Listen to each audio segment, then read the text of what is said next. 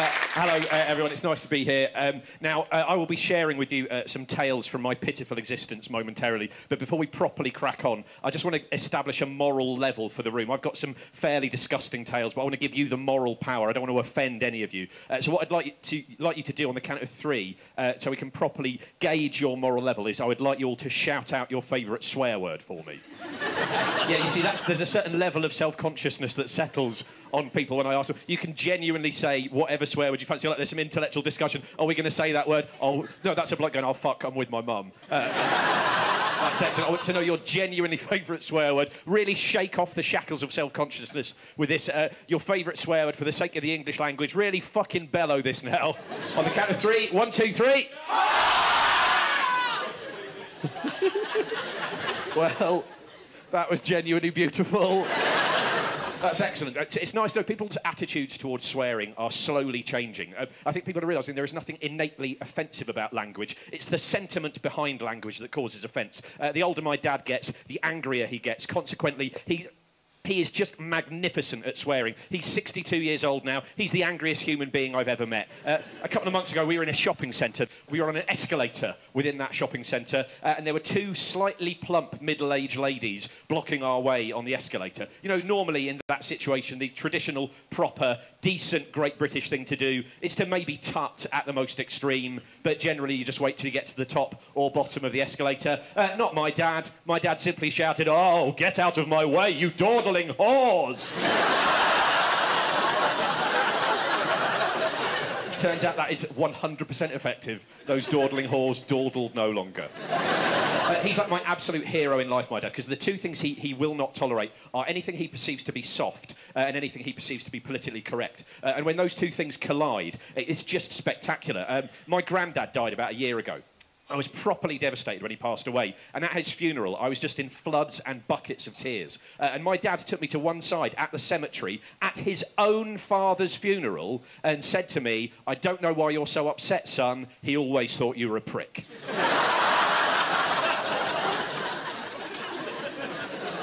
Because I'm fascinated by the way we all attempt to live nice or nasty lives these days. I'm kind of fascinated by guilt and regret. I'm this weird mix, you see. I'm racially Jewish, as you can probably tell, but I was also raised Catholic. So I am a Catholic in a Jew's body, which is basically guilt squared. And so I'm kind of fascinated by things. I wrote a My Name is Earl-style list of karma, a list of all the bad things I've done in my life, things that my conscience troubles me about, misdeeds that I feel particularly bad about. But because I'm so hidebound by guilt and regret, my list is just a bit stupid. One of the first things I wrote on my list of karma that I feel bad about is the fact that I killed a pigeon.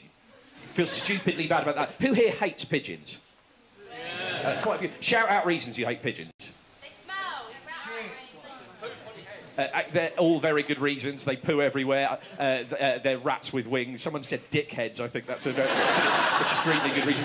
They're all very good reasons. You get some wonderfully odd reasons given for people hating pigeons. A gig in Liverpool quite recently, a bloke said that his #1 reason for hating pigeons is that they don't have arms. Fairly spectacular. By that logic, that bloke should also hate the Venus de Milo, all other birds, and thieves in Saudi Arabia. It made very little sense at all. More recently that, a bloke in Luton said that his #1 reason for hating pigeons is, and I quote, "they're just piss takers."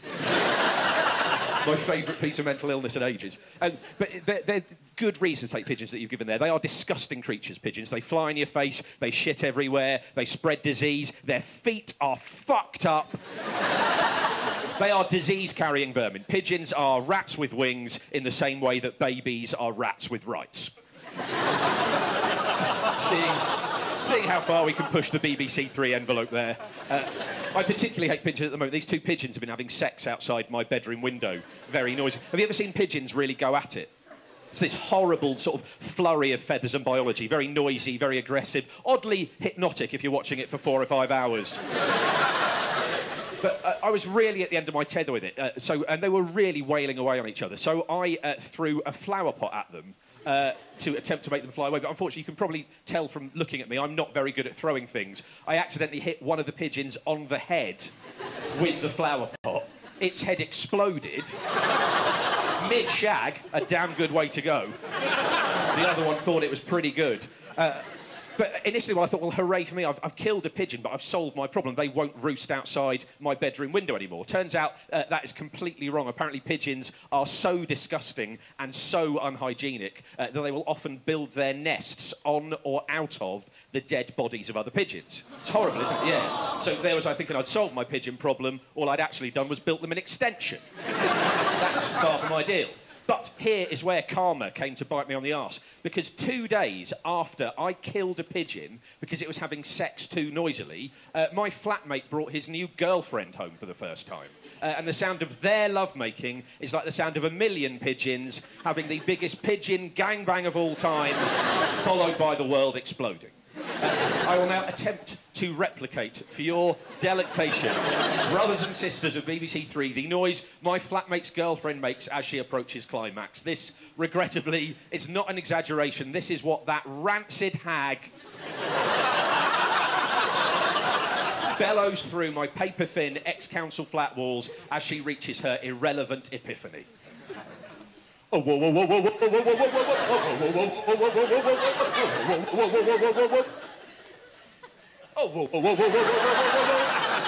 honestly sounds like a clown nearly falling off a cliff.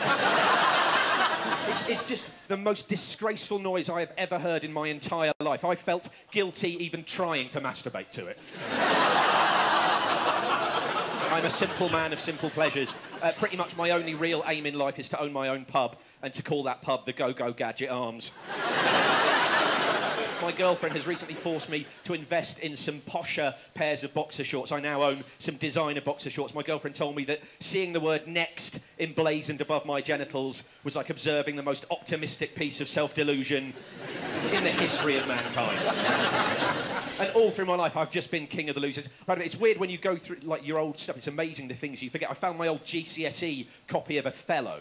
I'd completely forgotten how when I was 15 years old, I'd really cleverly crossed out the T on the front cover so that it totally changes the name of the play to Oh, Hello. It's a belter of a gag for a 15-year-old. But my teenage diary also records that I fell for the following prank. Tell me if any of you ever had this tried on you. One of your mates would come up to you and go, sorry, mate, you've got a load of updock in your hair. Now, it sounds more complicated than it is. All you're meant to say in that scenario is, what's up, Doc? They then say, I didn't know you were Bugs Bunny, and everyone laughs for 5 minutes at the infinite possibilities of language. That is what's meant to happen. I, on the other hand, started to cry. Under the genuine belief that updock was some kind of euphemism for spunk that I was as yet unfamiliar with, weeping and combing my hair out for 15 minutes while my friends looked on confused. But we fast forward to last year, and the two most humiliating things in my life both happened last year. I remain king of the Wallies.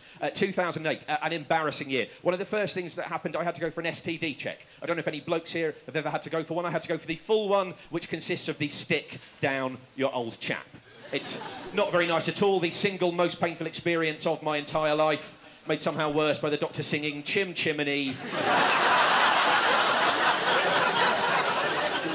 Chim Chimney, Chim Chim Chiroo while he did it. Oh, Dr. Van Dyke, how cold your hands are. But something even more humiliating than that, I passed out when I had that, but yet something even worse than that happened. May the 20th last year, I flew out to visit my girlfriend, who is Australian. She lives in Melbourne. I hadn't seen her for 3 months. I was hugely, hugely excited to see her. So in my idiot loser way, I decided that what I was going to do for the full week and a half before I boarded my flight to Melbourne, I was going to refrain from getting at myself. I was going to leave myself unrubbed and unevacuated for a full 10 days, just so that I could really stock up. I could really give her both barrels when I finally saw her. I could really drown that bitch in how much I'd missed her.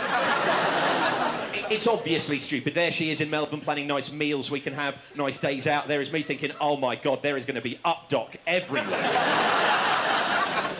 But as we've established in our brief time together, life often does not work in my favour, and it very much did not work in my favour on this particular occasion, because unbelievably, at the age of 32 years old, on the Singapore to Melbourne leg of my economy flight, and I rather fear some of you may have guessed where this is going, yes, I actually had a wet dream. It was unbelievable. Because you wake up staring at yourself, just going, oh my God, this is actually happening. This is actually happening for the first time in 14 years. I feel strangely nostalgic, but also know there is nothing you can do about that. You have to sit in your own misery for the next 4,500 miles, and all you've done is create a very lonely version of the Mile High Club. That's literally all you've achieved. But the nadir of my existence was the 4 long, lonely years I spent working in a banking call centre. I'm not allowed to identify the name of the bank on television, but it rhymes with twat vest.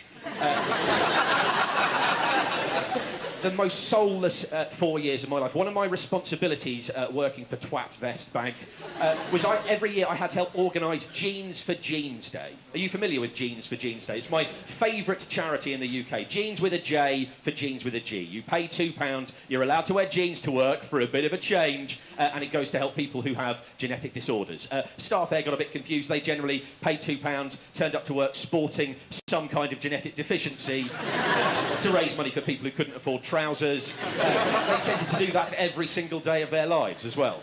What I love about Jeans for Jeans Day is that that's a charity entirely based on a really bad pun. That's all that charity is. It's like the sort of thing you'd get in a bad 1980s sitcom. Hey, darling, it's in my jeans. Yeah, and that's where it's staying. I think we should have more charities also based on equally bad bits of wordplay. Jeans for Jeans could just be the jumping off point. You could have Bear for Bears. You pay £2, you turn up to work naked, and you're helping free grizzlies in Russia. You could have Clogs for Clogs. You wear Dutch shoes to help fat men lower their cholesterol.